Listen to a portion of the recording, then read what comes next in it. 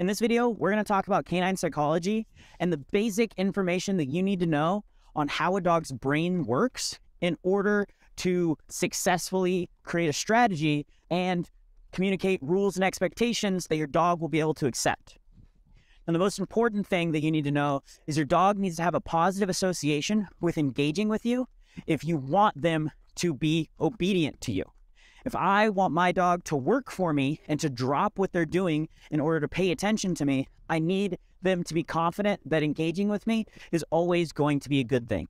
If I stop them from doing something that they were over threshold on, and I scold my dog the moment that they do give me their attention, my dog is only going to want to not engage with me in that scenario in the future because they're predicting a bad outcome.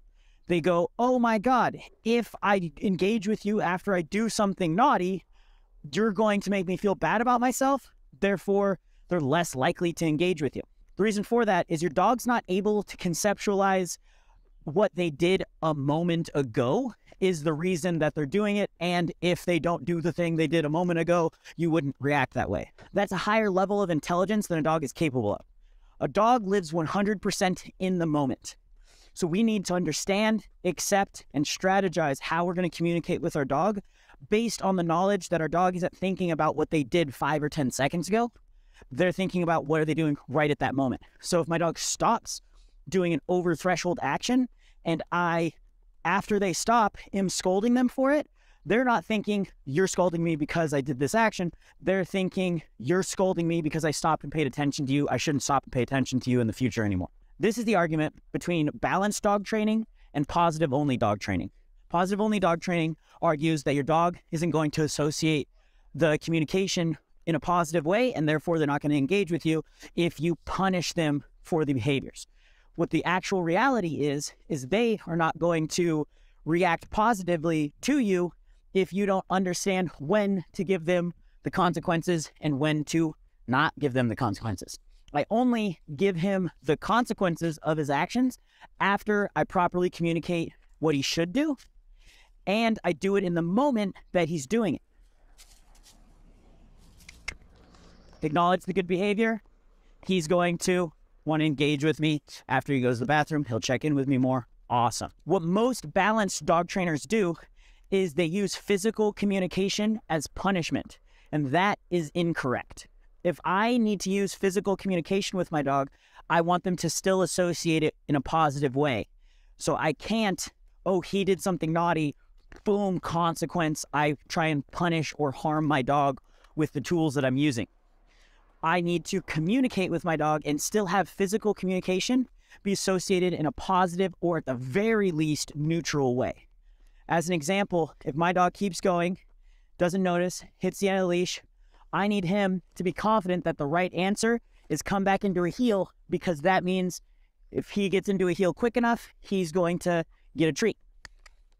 And I mark that behavior and tell him, yes, you were correct. That was going to happen with my marker. Now, our dogs can only associate positivity with a one thing at a time rule. So if I feed him and mark at the same time, he's not going to predict that because I clicked, that behavior he just did resulted in a treat. It's the exact same thing as me just giving him a treat without clicking. I need to do things one moment at a time. So I need to mark his behavior. Then I need to give him a treat. They can happen, moments touching, but they can't happen overlapping each other. Same thing when I'm teaching verbal commands. So if I want him to do verbal commands, I need to say them, then do the visual command, then mark, then reward. So front, then I move, then I mark, then I reward, then I release. Okay.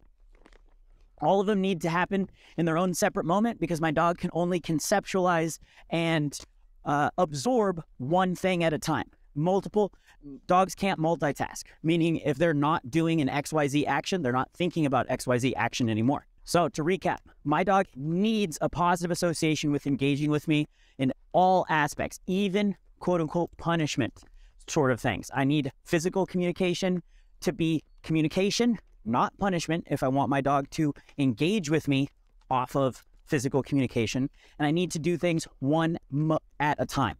If I'm doing active obedience, I need to do everything one moment at a time. So, Samson,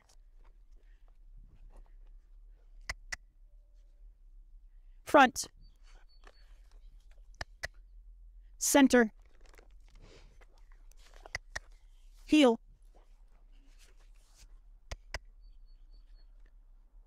okay. And they can be quicker than that, off.